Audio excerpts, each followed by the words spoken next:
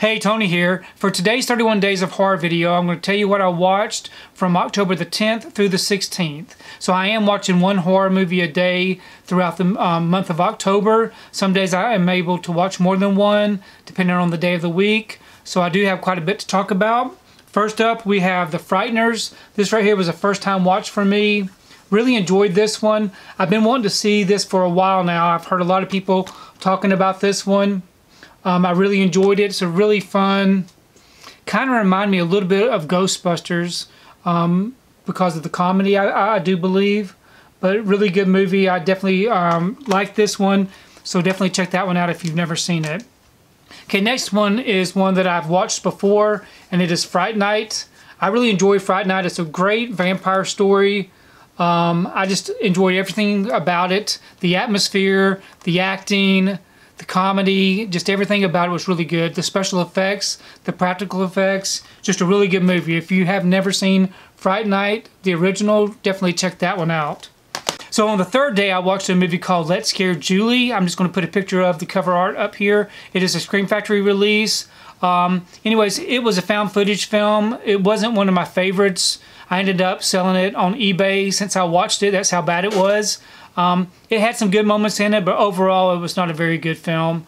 If you've seen it, leave me a comment. Let me know what your thoughts about Let's Scare Julie. I did not like it at all. There was a few scenes that were okay, but for the most part it was pretty hard to get through. Okay, on the next day I watched a film called Let Me In. Now this right here was a great film. I really enjoyed this one. Another vampire type movie. I had never seen this one before. I finally opened it up. Great acting, great performances, very atmospheric, lots of great special effects, scares. It was overall just perfect in my opinion. I really enjoyed it. If you've never seen Let Me In, definitely check that out. I think you'll enjoy it. Okay, the next movie I watched is a ghost story based on a true story. It's called The Haunting in Connecticut. I had some recommendations to check this one out. I did have it in the collection, so I opened it up. I watched it. Overall, it was okay. It wasn't nothing really special. It had some good moments in it. I do like the ghost tales based on true stories, so I did enjoy that aspect of it. But if you've never seen it, it's at least worth watching once. The Haunting in Connecticut. Okay. The next movie I watched, which was on Friday, I went and watched Halloween Kills. I was very excited about seeing Halloween Kills, really looking forward to it, really anticipating it.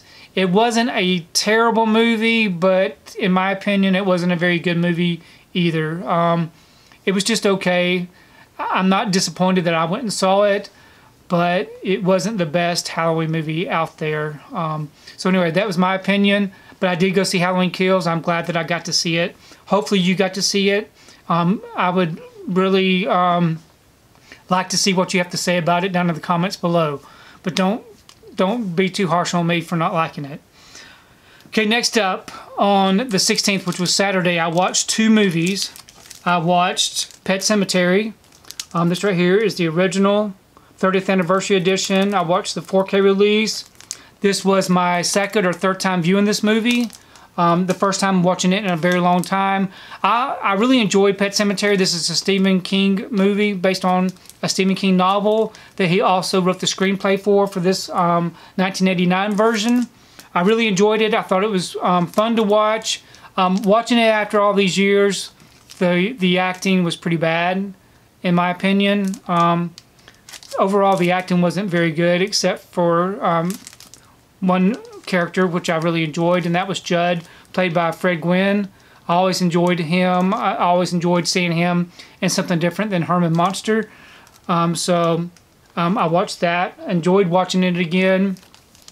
And then the second movie I watched on the 16th was the sequel, or the re-imaging of Pet Sematary from 2019.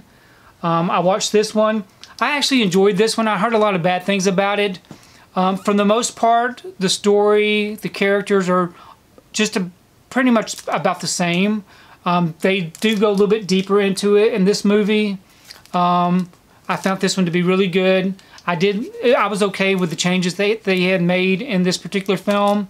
But what I'm going to do is I'm going to do another video of Pet Sematary 2019 versus Pet Sematary 1989. So we'll be looking for that video here in the future. But those are all the movies that I watched during the week of October the 10th through the 16th.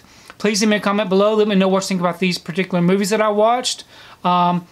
Maybe give me some recommendations of some movies that you would suggest that I watch here in the next few weeks. I really do enjoy reading your comments, and I do appreciate your suggestions. If you like what you saw here today, please give it a thumbs up and share the video. If you haven't subscribed to my channel, I really appreciate it if you would subscribe. If you do subscribe, please remember to hit that notification bell so that you can be notified every time I upload a new video. If you haven't found me on my social media accounts, I'm on Facebook, Twitter, Instagram, and on TikTok. And if you'd like to find out what I've been watching, you can find me over on Letterboxd. I do have links below. But thanks again for watching, and we will see you next time.